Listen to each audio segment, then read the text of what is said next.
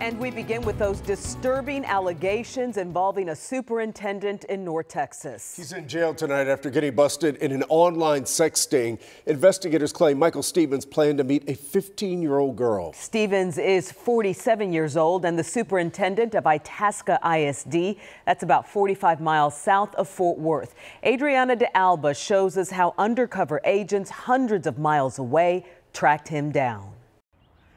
The superintendent of Itasca ISD, Michael Stevens, was arrested right outside of his district office today. Stevens is accused of sending nude photos of himself to someone he thought was a 15-year-old girl, but it turned out to be an undercover investigator. This video from the office of Constable Alan Rosen shows the moment officers from Harris County arrested Itasca ISD Superintendent Michael Stevens.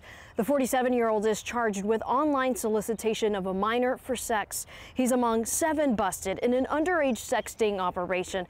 Investigators say Stevens was allegedly planning to go to Houston and engage in sex acts with a teenage girl, and that he sent nude photos of himself to an undercover detective from Harris County, asking the teen he thought he was messaging to send him nude photos and videos in return. Constable Rosen said some of the photos Stevens allegedly sent appeared to have been taken in his school district office.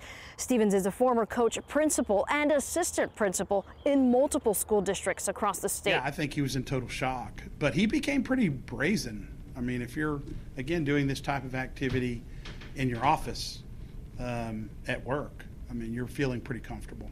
Tonight, a spokesperson for Itasca ISD says the school district is looking to confirm more facts before sharing anything with us, but the school board of trustees does plan to hold a special meeting on Monday. We've learned that the board will discuss the employment of the superintendent along with naming an acting or interim superintendent.